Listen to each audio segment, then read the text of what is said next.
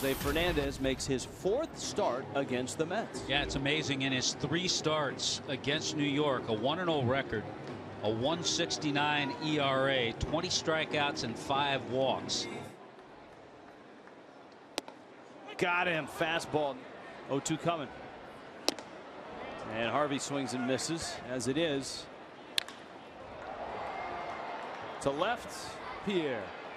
And he makes the catch. Especially Jose Fernandez to 5, maybe only 6 innings. Another liner. Ozuna back in our light blue for the home run challenge.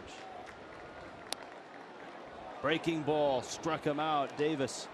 You get spiked and you get cut. Breaking ball. That's a strike. 0-2 to Lagares.